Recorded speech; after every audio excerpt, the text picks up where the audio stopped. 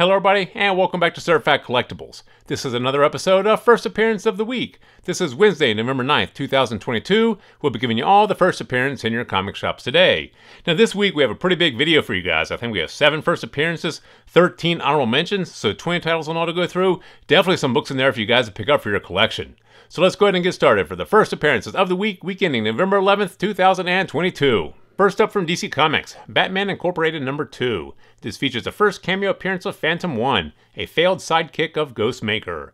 This also features a possible first cameo appearance of Fissure, an electricity wielder. Now, like we always say with these DC titles, it really depends on what DC has planned for these characters they're introducing, especially when they're bringing them into these secondary or B title series. Batman Incorporated is not one of the tentpole or mainstay title series for DC Comics, such as Action Comics or Detective Comics. So when they introduce these characters into these subset title series or these new title series, it really depends on what they have planned for them. If they bring them across a lot of other title series, introduce them into the DCU proper, then they may be more important going forward. Otherwise, if they just stay within this particular title series, and go nowhere, it's not going to be all that important in the future. So this one here is going to be a little bit more speculative if you choose to pick it up, but it may be worth doing so for the cover price. There are a few first appearances in here, so this one here, pick it up if you can. If you can't, put it in your B-list, but keep an eye on it. Next up from DC Comics, Batman Urban Legends number 21. This features the first team appearance of Arkham Academy.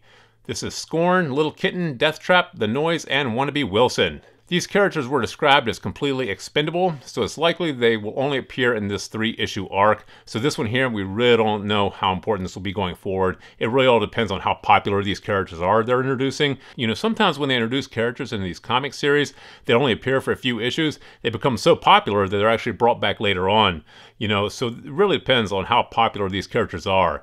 If nobody really cares, this book is going nowhere. It's not worth picking up.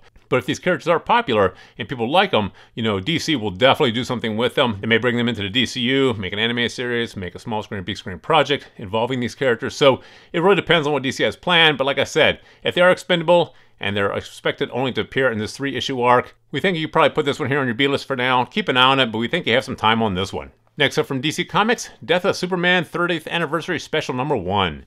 This features the first appearance of Doombreaker. Now this is an 80-page one-shot celebrating the 30th anniversary of the Death of Superman issue. Now the Death of Superman, the original comic, that was a big deal back in the day when it first came out. Over the years, of course, that has definitely depreciated in value due to the fact that superheroes never really die. They seem to always survive somehow or come back from the dead. So the Death of Superman, while at the time of release of the original comic, it was a big deal. Over the years, nobody really cared too much. The book does still trade at a premium, the original comic does, but not like some of the other keys from that era. Since this issue does feature the first appearance of Doombreaker, and this is the Death of Superman 30th Anniversary Special, this one here may be worth picking up just because of those two factors, the first appearance and the fact that it is an anniversary special. So if you can, pick it up at the cover price. If you can't, though, put it on your B-list and take a look at it later on. Next up from DC Comics, Superman Son of Kal-El number 17. This features a possible first cameo appearance of Red Sin. Now, like we always say, when a comic book features a possible first cameo appearance, definitely do a little bit more research to make sure this is the actual first cameo appearance, because if it's not, this issue here will probably have little to no value in the future.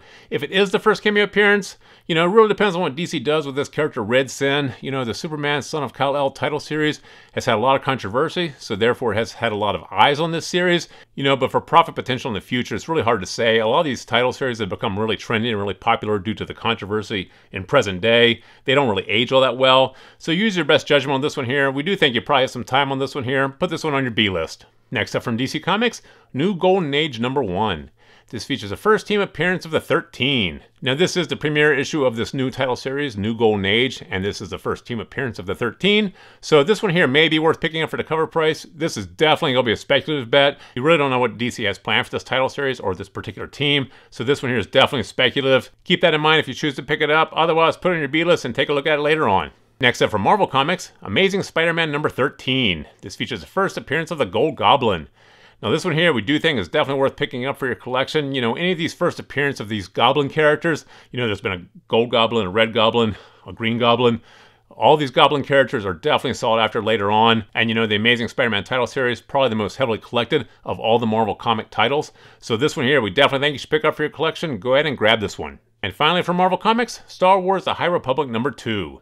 This features the first team appearance of the Path of the Open Hand, an extremist missionary order. It also features the first team appearance of the Twinkle Sisters.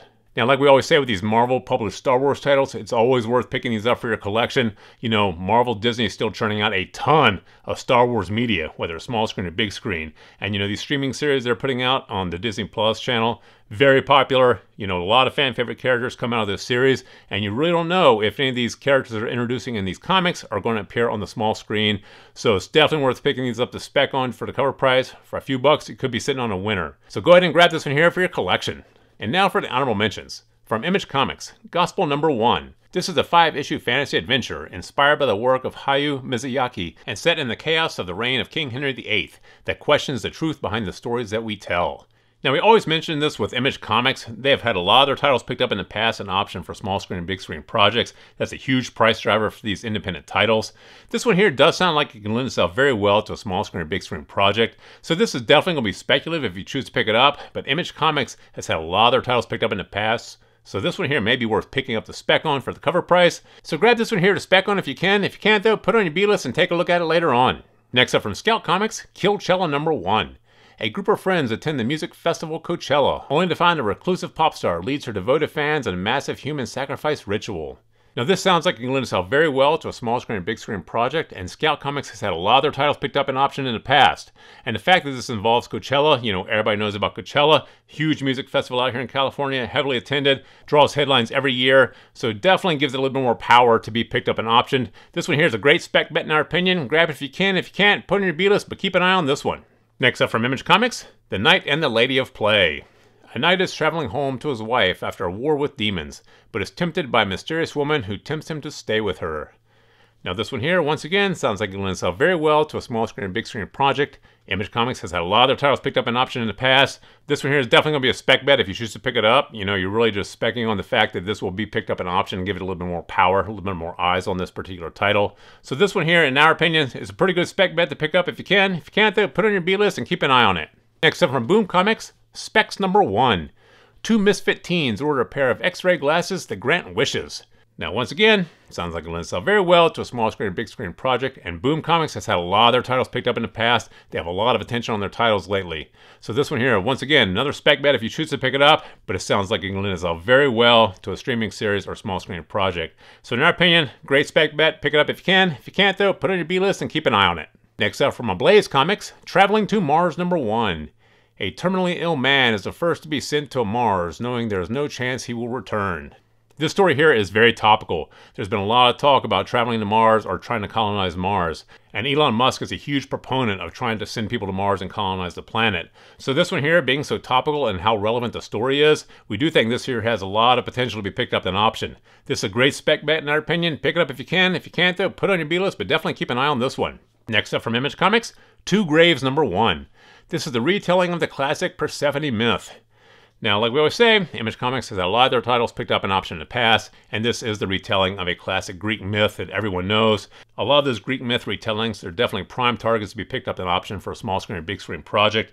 So once again, this is going to be a spec bet if you choose to pick it up. Grab it if you can. If you can't, put it in your B-list, but keep an eye on it. Next up from DC Comics, Detective Comics number 38 Facsimile. Now this is a facsimile reprint of Detective Comics 38, the first appearance of Robin. Now we always say this with these facsimile reprints, these are great books to have in your collection. There's a huge market for these. A lot of collectors run back and get these. These definitely trade at a huge premium on the secondary market once they sell out. You know, and DC has not been producing a lot of these facsimiles. We've actually gone back and tried to order some from earlier this year and they're already sold out. So these facsimiles, these are definitely books you want to grab. You know, these don't actually reprint just the story alone, but all the ads as well. This is how the comic first appeared when it actually first hit the shelf. So these are books you definitely want to pick up and add to your collection. Go ahead and grab this one. Next up from DC Comics, Superman number 75 reprint. Now this reprints Superman number 75, The Death of Superman. And this also includes creator interviews. Now this one here, we do think you should probably pick up just because it is the reprint of The Death of Superman, issue number 75. Like we mentioned earlier, that book was a huge deal when it first came out. Over the years, of course, it has drifted down in value once people realize superheroes can't actually die. They always seem to come back from the dead.